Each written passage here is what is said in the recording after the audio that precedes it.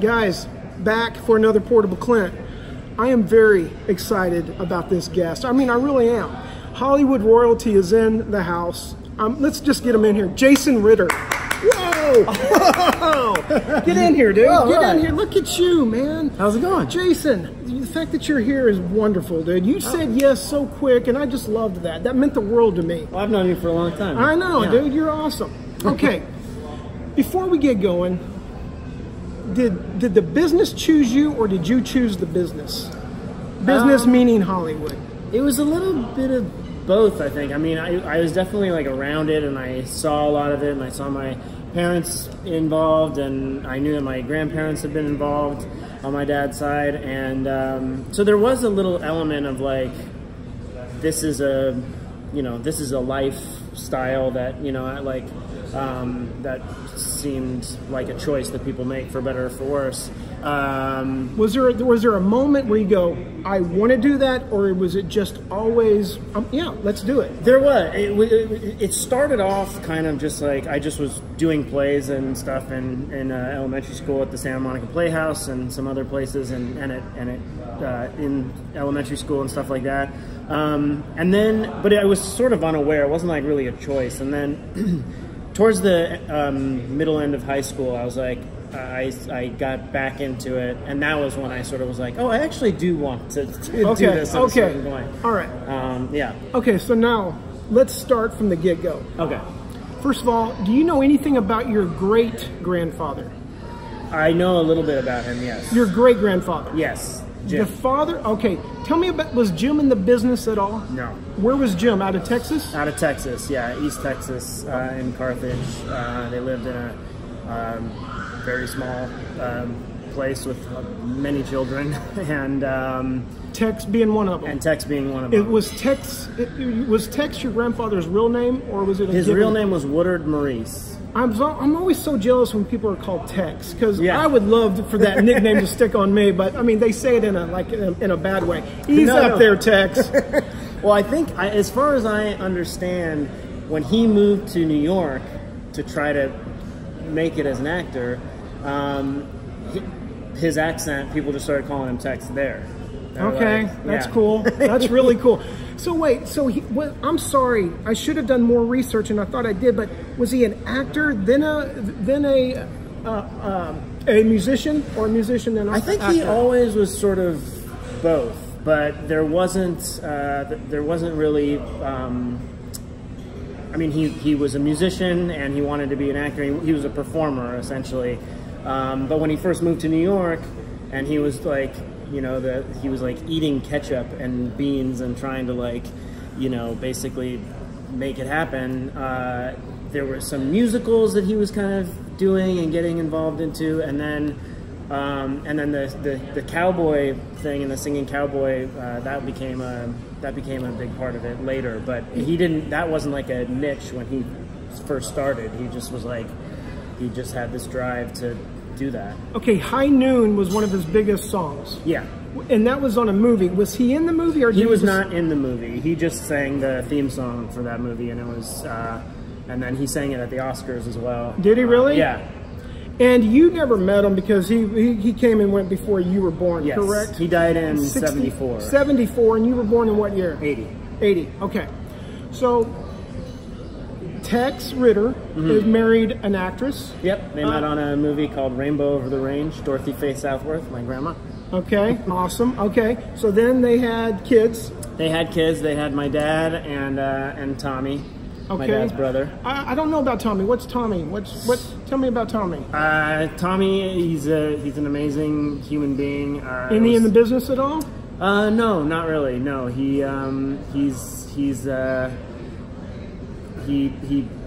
does a lot in we don't have to go too. Yeah, great. Okay, great. I just want to know if he was an actor and if he kind of like got in with you guys, or no. Okay. Yeah. So where was Tex Ritter? Where did he give birth to John? LA, that was in Los Angeles. Yeah. Okay. They had moved here because most of those the westerns that they were just cranking out in the 30s and 40s were like in the San Fernando Valley. Yeah. Do people ever come up to you to say, hey, I knew your granddad, I knew your dad's stories a lot? Yeah, I mean, it's sort of interesting depending on where I am in the country.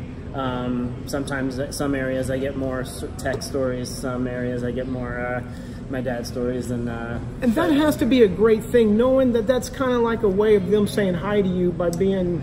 It does feel like that. It's like, you know, it makes you think of your own life in the world. You go around and you create these little stories, and then they're like little time capsules for those people who carry the stories to maybe pass them on to a child or someone else and go, hey, you know, you never knew this because your dad or your granddad didn't tell you every single little thing that happened. But this was my experience of it. And you know, I mean, and it goes both ways. You can have, I know a couple people who have go around apologizing. I'm like, oh, you met I'm so sorry. Was he horrible?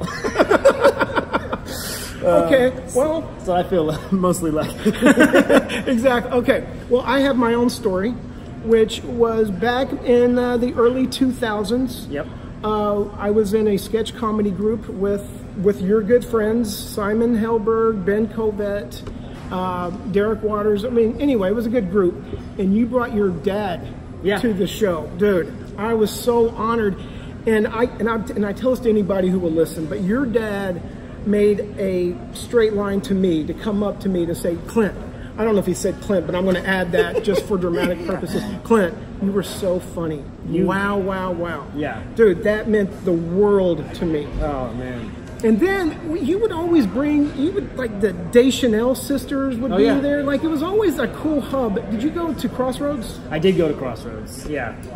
And so that was where Ben Covett, Simon, Gudrun, Derek later with us. But yeah, the Deschanels, yeah. And you know what's so funny is Melanie Linsky was at a lot of those shows. She sure was.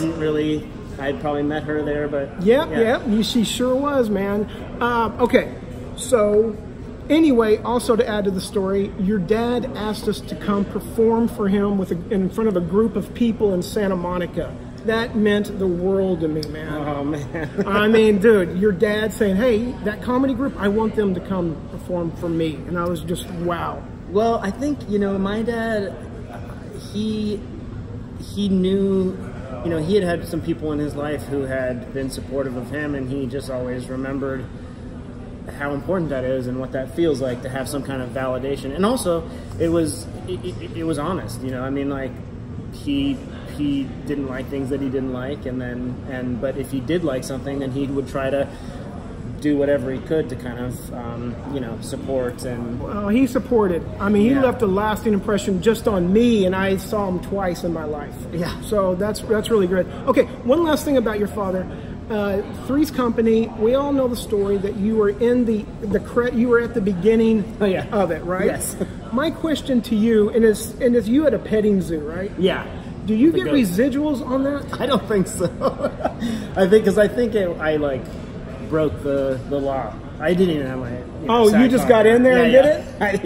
I was, you know, they were at the zoo, they were filming all those things, and I got out of my mom's arms and I went over into but you know, in that same thing, apparently my dad like goes back into the cage, and he like falls back and he goes like, ugh.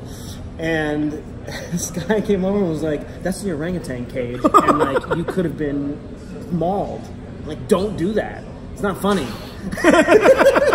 So like in that opening thing where he like kind of is sitting on the bench, and I think he watches a woman walk by and he like falls back. There's an orangutan. I do remember, right off screen, just like waiting to get him. Do you think of that story every time you see that? Every time I see that, I'm like, oh, there's me and a goat. There's when my dad didn't know how close he was to danger. Oh wow. Yeah. I mean, last thing. I mean, he was a physical comedian. Yes. Which TV, I don't think I ever saw a physical comedian until then. Yeah. Okay. Yeah, for sure. Okay, so we move on. You're hanging out with us. You're coming to our shows. Did you just move back from New York? When did you? I think I started coming to your shows. Simon and I had been roommates in college. Okay. And then he moved back to LA, and I was still staying in New York. And so I'm not sure if I was done yet or if it was the summer times, but I knew that Simon had started this whole branch of his life without me. Right. And but I just remember coming to see the shows, and you know, when we were growing up, we would go see Groundling shows. We were little improv nerds. We were obsessed. When we were in New York, we went and saw like every Sunday night, even if we had homework or essays, we would go see the free Ass Cat show at UCB, which is funny because this show right before was $5 and had a much shorter line. But we all went to the free show because they were like always a little looser and they didn't care because you're like, you didn't ban, just go wild, and it was always so amazing. And so I came back and Simon was actually like doing it with you guys and doing sketches, and it was so funny. You guys, the sketches were so funny. Jason, thank you, and I believe you because I don't know if it's a crossroad thing or the way y'all were raised, but you guys always supported. You guys always came to every show. Even though you saw the show, you kept coming back.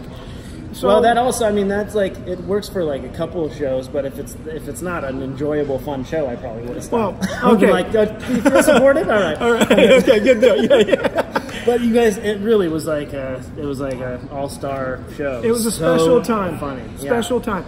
Okay, so you start working. What's the biggest gig that you do right when you get back? Right when I get back from New York I think that was when I had already done a couple of things. Yeah, you did Law and Order in New York. I did Law and Order in New York when I was at school, and I had done my first movie was called Mumford. Okay, that Zoe was in, and Simon was in too. Wow, that's right. How did you all get the part? Did you guys know the director? Well, that was an interesting. So Zoe at that point she was already like kind of a pro and had been auditioning and going out and had an agent manager and stuff. Simon and I, our friend John Kasdan, who is Lawrence's son, Lawrence wrote and directed Mumford. He said, my dad is doing this movie, they're looking for a 15-year-old kid or whatever. Here's an audition. Don't like get your hopes up, but if you want to do this, because we were all in the theater department, he's like, if you want to do this is a real casting director, this is like, it's a good experience for you to just audition anyway. And so we did, and then I ended up getting the part, and Simon ended up getting another part, and it was crazy, but it did feel like a lucky, like a fluke. Like I wasn't like, I've arrived. I was like, okay, I gotta. Okay.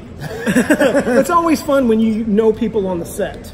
Yes, yeah. I mean, it was an incredible job because Lawrence is such a loving person and a director, and I was terrified. It was like one of those things where I got the part and I was like, yes! And then it was like a real set, and I had never been on a set where I had to do things, and my anxiety level just went, and wow. But everyone was so lovely and cool and nice, and yeah. Jason, I'm going to ask you one question, and we won't get into it after this, but are all your friends famous, and fathers are famous? I mean, because Crossroads produces, I don't know. It is. I mean, like, you know, there's a certain number of factors. Like Los Angeles is one of our main exports and worldwide exports is entertainment. So a lot of people who live here are in the entertainment business, and then you have a school like Crossroads that sort of fosters an artistic way of learning and has sciences and arts sort of like equal. Like, oh, you did great on your math test, but what was that painting all about? Not exactly that, but like, that's funny. They foster different, they put importance on many different aspects, and so it sort of tracks that that people who have made their career being entertainers. Yes, so the short answer is yes. There were a lot of people, whose parents were writers or producers or actors or directors or things like that, and it made you have to be very careful about what movie you said you hated over the weekend. I bet. I bet. Okay, let's get down to the most important credit you have on your IMDb. Freddy versus Jason. Yes. Tell me about that, because that was kind of like at the beginning of your career. That was the first thing that happened after I got back from New York. I remember, and I thought that was the coolest thing. For some reason, that out of all your 105 IMDb credits, I'm like, I want to ask him about that one. Yeah. Tell me about a little bit about that. Anything interesting? Well, it was a thing where basically they had already cast the part, and they had already done a huge swath of auditioning, and then they were having to recast the main part, and so is that a bad sign when there's recasting going on? At that point, the actor that they had cast was having some issues, like some substance abuse issues. Oh, okay, okay, I got you. And and so the second round of auditioning, they didn't want to audition anyone who had auditioned the first time, and I had been in New York, so I was in that smaller little group of people, and then I auditioned for it, and then they flew me up to Canada. This is a crazy story, but by the way, this is Jason Voorhees versus against Freddy Krueger. Freddy Krueger. Yeah. Okay, I just want to make sure you guys knew what I was talking about. Both of whom scared me as children. Really? Mostly Freddy. Freddy was like, the first one of the Nightmare on Elm Street I saw was Freddy's Dead with Breckenmeyer, and had like all these Nintendo references. Yes. And it was funny and terrifying, and it really sat with me. Like I remember being like, that was scary. So I can never sleep again. Exactly. Yeah. It's a really good psychological trick. It's like, hey, that thing that you have to do eventually. You're like, oh, he can only kill you if you blink, so don't. So I went. Well, no, I forgot. Well, no, you said it was a fascinating story, and I interrupted you. So I was up on the. So they were flying me up, and I was to Vancouver. To Vancouver, to do my final audition for Freddy vs. Jason, and Justine Bateman happened to be sitting right next to me. Jason Bateman's sister. Yes, who's an amazing person. Did you know her before this? Okay. And I was so nervous that we started to kind of talk. Yeah, exactly. Okay, go ahead. And we just started to talk, and I sort of told her like what was happening, and she gave me the most incredible like pep talk. And again, never met her, no context. Wow, I was just a person on the plane next to her, and I recognized her obviously, but there was, I hadn't done anything really. She wasn't like, were you in that Law and Order? Were you? She just was incredibly giving and lovely, and was like, you can do this, the right thing is going to happen, and blah, blah. And it stuck with me forever. Jason, I've said this before, isn't it special to have those angels that help you along the way? Yes, absolutely. It's so important. I mean, it really is. Little 2-minute pep talks or a flight pep talk really changes everything. If you're on a set and you keep messing up and some actor goes, hey, dude, you can do it. Yeah, that's all you need. Just a little pep talk. Yeah. Check in every once in a while. Someone saying, I'm in your corner. You're fine. You have a right to be here. Yeah. There's this strange thing of like, there's this world that is meant for certain people, but not necessarily for you. And you're like, I'm faking it. I'm the only one who they're going to be like, they're gonna be a dog. Like, it's like, what are you doing here? This guy's not a real artist. He just wants to. It's really amazing when someone goes, no, everyone's like that. You have every right to be here. Just relax and trust yourself. And okay, well, with that being said, because I can't go over 105 credits, but. Tell me this before we move on. Yeah. Has there been a time on a set where you thought you bit off more than you can chew? Like you really freaked out? You had tons of lines you couldn't memorize? Just something? What was the? Go ahead, answer that. Well, there have been a couple of times. I mean, there's a certain element of everything. There's this like ambition and like desire when I'm having an audition. I'm like, this is part of mine. I want it, and give it to me, and I'll do anything for it. And then there have been a couple times where they're like, all right, sure, yeah, come on. And I'm like, wait, I'm not sure actually. I don't know. I know how to do that one scene, but like the whole thing. Okay, my plan was to not get it and then be like, I could have done that. That's funny, but yeah, there were a couple things like that. One was this movie called The Education of Charlie Banks. Yes. That I auditioned for. And it was one of those like swing for the fences kind of auditions where I was surprised that they let me even come in. And then the director, Fred Durst, he had never seen anything. I mean, again, I hadn't done that many things, but he had no previous context for me, so he was able to just sort of see my audition and not go, oh, this is this is like some nice guy from, I don't know. So he had a sort of clean slate, but it was, it was at that point where I was like, oh boy, I don't know if I can do this. And then again, like his trust in me and the other cast members' trust and belief in me really helped me. Stuff, yeah, it's incredible.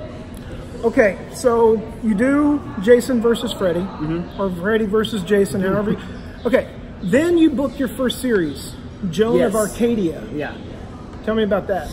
So I auditioned for that. I guess do you want, listen, I'm sorry, I kind of messed up there. Do you want movies or TV, first of all? Anything. Okay, I guess when you moved out here, what were you going for? Oh, I see. I didn't really know. I mean, I had a, like you have a sort of trajectory in your mind of some actor that you're like, that would be so cool to have like that thing, and then it kind of everyone has their own sort of journey, and I didn't really know. I just wanted to work. But the one thing about TV that I knew, because already independent films had started, they were around, and you could work without really making enough to support yourself. So the idea of a TV show meant that I could because I came back from college and I moved back into my mom's house. Okay. So the idea of a TV show or something, which was as close to like a steady job as we get, was appealing to me, just for like financial, freedom. Okay. And then Joan of Arcadia was such a beautiful, wonderful script, and I loved it so much. And that show was almost before its time, because the powerful female was in charge, right? Yeah. Which was great. Yeah, Amber Tamlin. And you did how many seasons of that? 2 seasons. What has been your longest gig on TV? Well, Joan of Arcadia was the longest show that I was a regular on, that because everything else that I've done has been canceled after 1 season. But the longest show that I've been involved in was Parenthood, in terms of years. I came in and out, and I was in some, I think I had at least 1 episode every season, but some seasons I was heavier in, sometimes I wasn't. But that was my one experience with like a long-running, successful show. If you could pick something right now, what would it be? Would it be to go do a major motion picture, or to book a series regular right now in your life? Oh, man. I mean, I feel like major motion pictures are so rare in terms of like major, Yeah. There's but I mean, that would be great. I would love to do a movie that has like a giant thing. But the thing that I love about TV is that you get to sort of grow with these characters, and it feels like life, and that you're like, I'm just doing 1 chapter at a time. I have no idea what's coming in 2 episodes or 3, but so there's sort of a nice kind of open-ended, you're just like doing this one little section, as opposed to I know the whole story and now I'm going to tell you the whole story at the same time. It's like, well, here we are right now, and something could happen next week. No, that's true. What was out of all your TV gigs, what was your favorite series that you had that you wish would have kept going? Oh gosh. I really have loved them all. I know, and I'm not taking anything away from the ones you don't pick. I would say the show that I did last year, called Kevin Probably Saves the World, was like, it felt like, to some degree, like my dream show. You know what? I thought that was going to be, because it looked like you. Oh, yeah. Whenever I saw the previews, I'm like, yeah, dude, that's going to be it. Yeah. Yeah, it felt like the closest to me. Like, yes. I was like, I don't know. It's hard to explain, but again, I not to take away anything from anything else I've worked on, but I did love that so much, and all the people on it were so lovely and amazing. Did your dad teach you any acting advice that you still use today? Yeah. He was always like a big proponent of sort of looking between the lines. Like you read a thing, you see the stage directions, you see your lines, and there's a whole world below that and the white of the page where you could have a moment where you could change something up, where you could, you know, you do eventually have to say that next line, right, but you don't have to follow the track that it necessarily has. You know, you could not want to say that next line, but you have to because the script is forcing you to. So, but, you know, so he had a way of kind of looking for opportunities for either something funny or something different or something weird, and like what can I put into this little page that, and that's been the most fun thing. Like still even auditions or like working on something when I'm reading something and I go, oh, I think I know something I could do. Like here between this and this, and then you're like engaged creatively instead of just being like you told me to say this, so I am. Right. Yeah. And I'm sure the producers and directors love that you're doing this white page homework, finding stuff between it. Sometimes, yeah. Well, okay, Jason, that's fine and all, but just say the lines, dude. That's happened too. Okay, one thing, did he tell you that process, or did you see him do that process? He told me that process. I mean, I've been able to look through some of his old scripts, and I've seen little notes that he's like... Oh, really? Yeah. Yeah, we have a bunch of old stuff like that. Does he have a script file? Because I always save my scripts and I want to do something with them. I mean, how's his scripts laid out? Yeah, he kind of kept all of them all like in this certain area. I don't actually know where they are now. I have a couple, but yeah, I know I do the same thing. I keep mine. I'm like, maybe someone's gonna be like, you know what show I like that got canceled immediately, but like I wish I could get my hands on the script. Do you give scripts away from? I sometimes, yeah. I mean, I try. Like the reason I keep them is to try to, if I can maybe, I don't know. But the longer you keep them, it feels like the less you could go to a charity and be like, maybe someone wants to bid on this. Well, Jason, but the fact that you're thinking of others says a lot. Oh, okay, now let me ask you this. Okay, so that's all the good stuff. Now, do you ever wake up and go, man, I don't know if I'm ever going to work again? Just because you've worked so much, do you still have that worry? Oh yeah, you do. Oh yeah, for sure. I mean, it's like it's this sort of feeling of like, at what point will anybody go like, well, I think that's enough. We get it. We didn't really like it. Good try. You did pretty well. But we've seen it, and we want someone else, or like it's like the other idea is like you become stagnant or you become rusty or like and you see some even with some of like our greatest actors in the world, people who I absolutely respect, they begin to just do the thing that they do, which is great and everybody loves it, but like but the original performances that they gave that made us obsessed with them were the ones where they took risks and tried something, and so I think it's like the older you get, the harder it is to especially for, I mean, I've noticed this in myself, like, oh, okay, am I walking through this scene? Am I just going, oh, I know how to do this, I don't have to work as hard? Or am I like, am I not giving this my all? Am I getting lazy? Or am I, so, but I also think that those questions are always good to be asking. I agree. I would be scared if I saw if I watched a performance of mine, I was like, nailed it. That was the one. I'm so good. Like, are you guys seeing this? So I think it's good to have a healthy level of sort of like, I feel like I can do better. Yeah, Jason, you are absolutely right. That drives you to do better when you're questioning yourself. Yeah. Okay, really quick. You have a 5-page audition tomorrow. Yeah. How do you study for that? What's your average audition pages like for you, because you're much bigger than me? Is it a full script for an audition for you? How many pages? No, I mean the longest auditions I would have would be like for pilot season, where they really want to make sure that basically you can do every scene in a pilot, and those can be like 16 to 20 pages sometimes. Okay, so you get 16 to 20 pages, and how long do they normally give you, because you're auditioning for the pilot? Do they tell you the night before, or they say, hey, you're going to be coming in next week? What do they do? Usually, hopefully, I'll get a couple of days.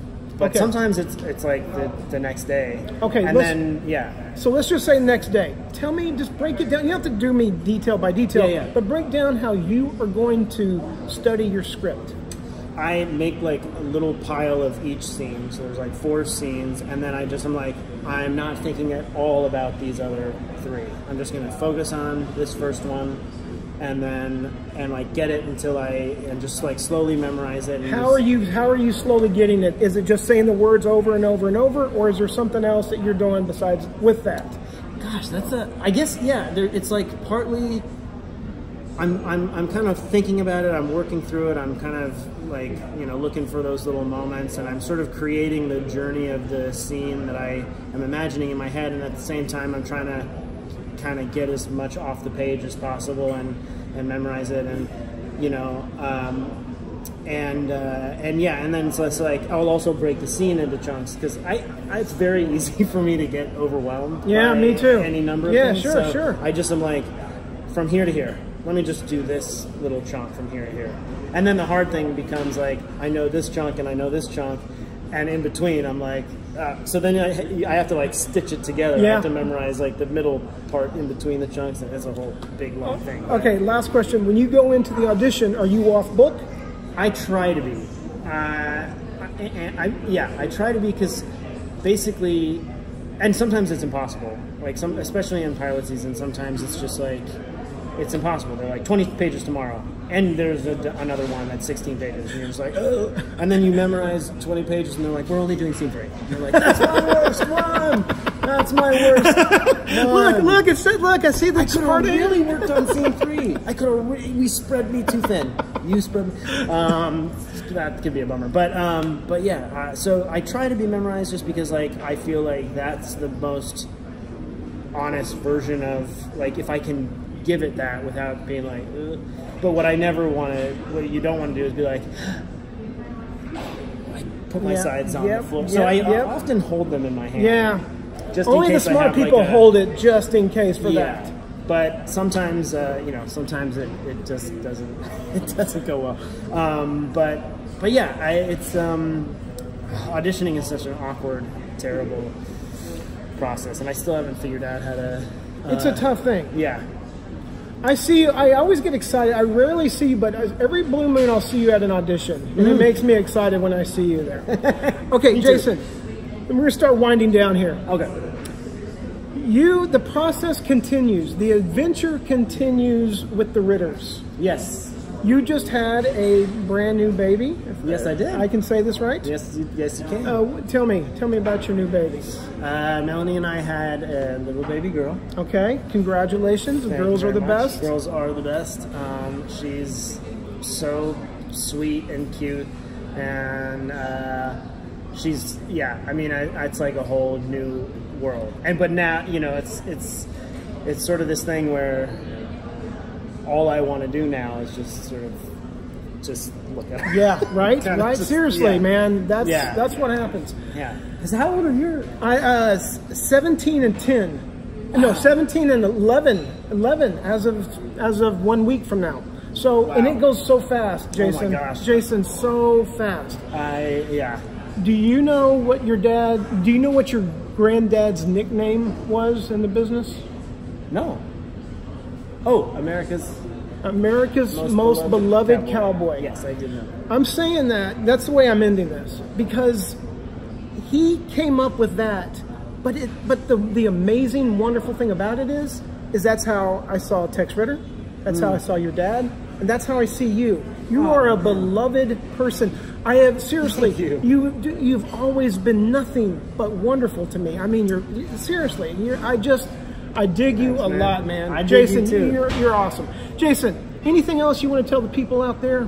I'm sorry I didn't get detail by detail, but you had 105 credits, so I'm not going to spend 9 hours here going over each.